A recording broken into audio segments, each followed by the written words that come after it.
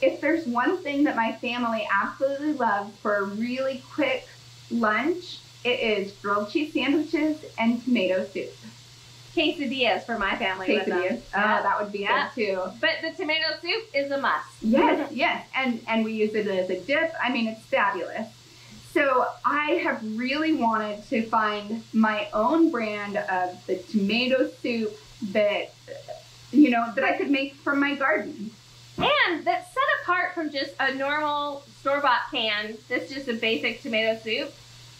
Marie really outdid herself and made this over the top. So much so that we're calling it gourmet tomato soup. Right. I still think the best way to eat it though is with grilled cheese sandwiches. Of course. Our first step is 13 pounds of tomatoes just needs to be quartered.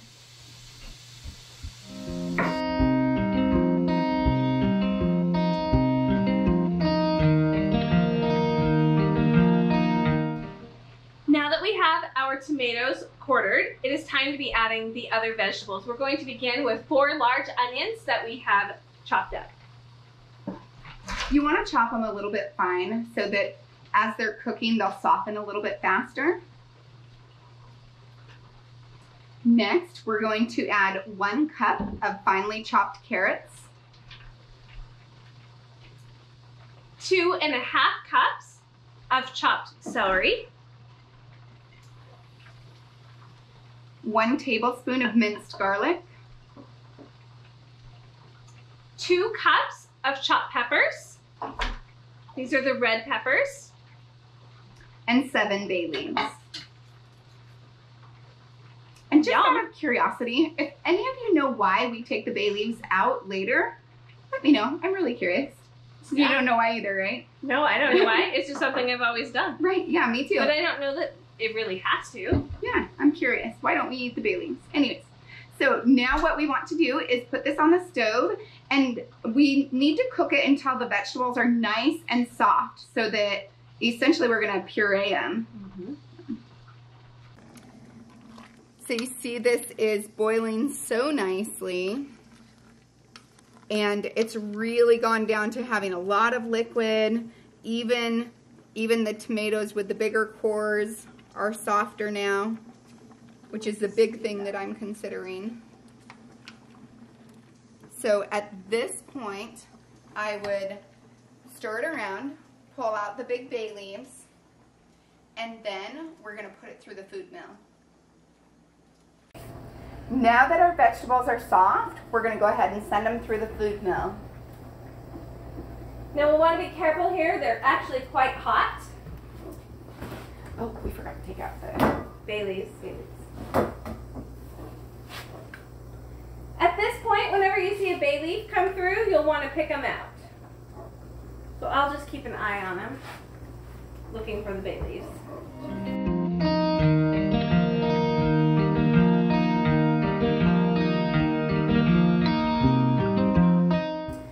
So you can see how much extra there is and how much moisture there still is in this. So I run it through a second time.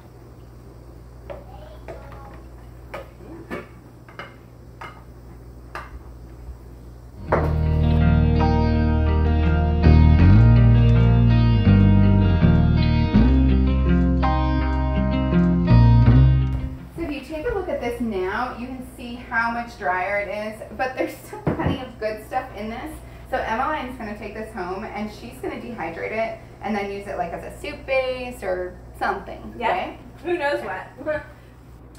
So with these food mills, a lot of times there'll be large quantities of food that are still left on the grinder part. Yeah, what do we want to call that? Filter on the strainer? Strainer, yeah. Let's see. So, a lot of times if you can get to it, I like adding it to my stuff. I don't want to catch it though because it's really hot. So we're just going to put it right in this tray and add it to the soup for the first one. Okay.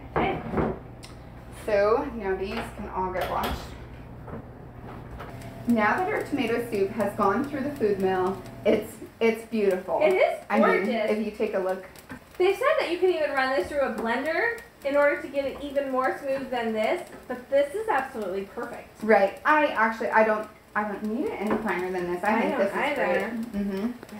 So the next thing that we're going to add to it is 3/4 of a cup of brown sugar. That'll kind of clump. So, ooh, that's what I was trying to avoid. With the moisture, it'll melt down. It is. Okay. And 1 teaspoon of ground clove.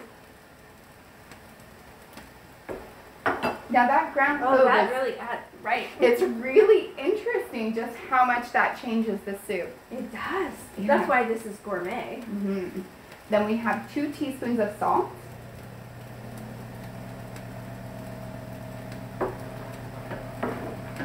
And 1/8 of a teaspoon of pepper. 1/8 of a teaspoon is also known as a dash.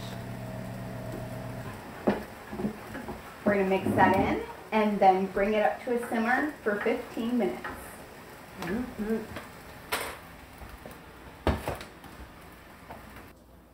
Our tomato soup is done simmering, and it is now time to fill our jars.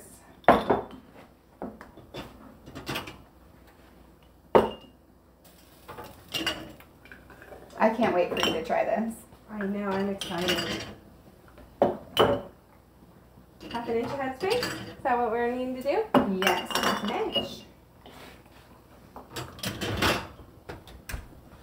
Actually, let me double check that. Hold on. Okay, because it could be a 4.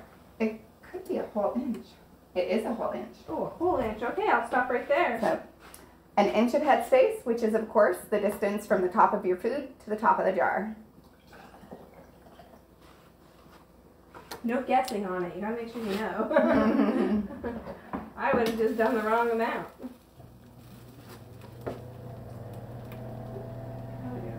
That's good. Let's see. I can get them around here. There we go.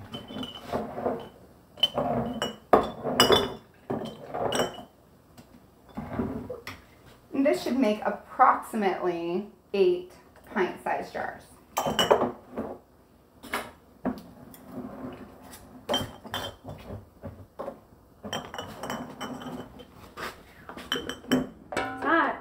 It's hot.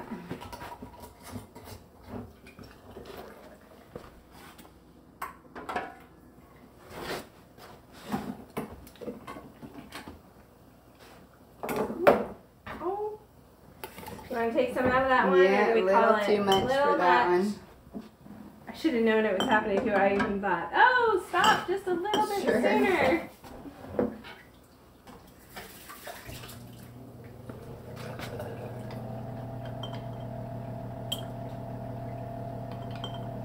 Pretty easy if you get too much in a jar, just pull some of it out.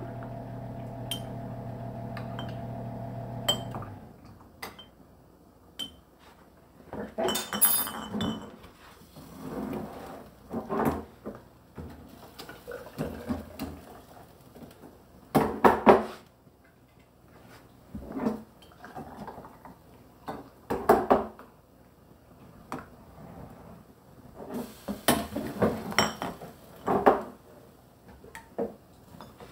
How are we doing? Are we going to have pretty extra? good. I'm hoping we have enough to just make ourselves some soup. Yeah. We're going to reserve one of the jars worth out for you guys so we can show you How to make it. how to make it.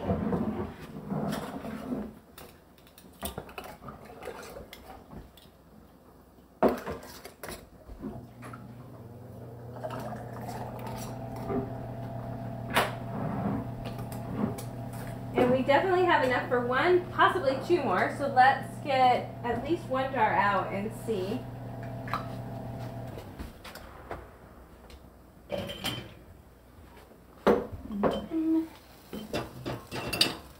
There's a high possibility for 2. Yeah. I always find it amazing that no matter how many times I make something, it will be different amounts. You know? I know. Yeah. We're right on for, look at that, the last pint. Yeah, no, that's fabulous. It would be like the tiniest bit short, but by the time we scrape this down a little bit, it'll be perfect. Perfect. So that's the one that we're going to hold out just so that we can show you how to do it. They're hot. Ooh, just enough room for one more. Good thing we didn't need to process that one. Oh, we could really squeeze it. We're going to process these in the pressure canner for 20 minutes at 10 pounds of pressure. If you're at sea level, we're at 1,200 feet, so we're going to do it at 11 pounds of pressure. If you're unsure how altitude affects your canning processing time, go ahead and check out our Canning Basics video for altitude adjustment. Also, if you need a refresher or a tutorial on how to use a pressure canner, we have a Canning Basics playlist that has that for you as well. So now we want to show you how to make this soup. So we're going to take our 1 pint of the tomato soup. And ours is really hot right now, and for the sake of time on the video, we're not going to reheat everything all together, but normally I would do this in a saucepan. You put in half a cup of milk or cream if you wanted it to be a little bit richer. And you stir it together, heat it up until it's the temperature that you want.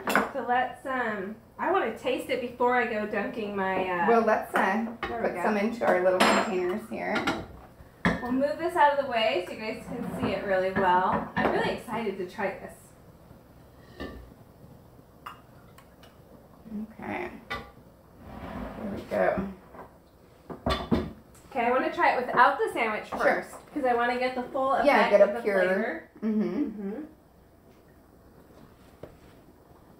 Oh wow, that is the best tomato soup I've ever eaten. It's just a little bit different, huh? Those cloves really add to it, don't they?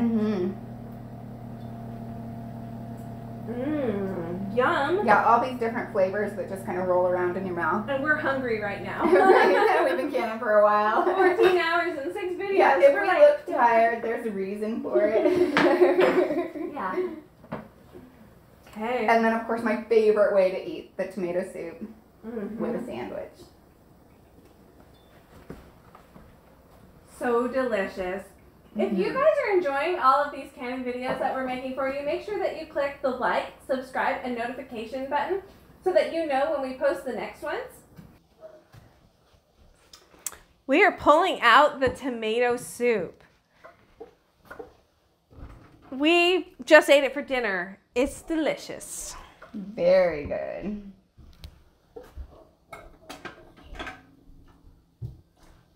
Don't expect it to taste like Campbell's, though, because it's a completely different flavor. Like we said, this is gourmet. And it has quite an array of flavors within it. I mean, you can pick out the cloves. You can pick out the vegetables that are in it.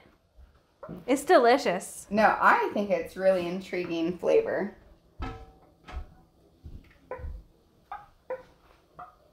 Oh, you can hear them popping. I know, that one's like, I want to, it's trying to seal. It keeps going down and up. It's really getting close.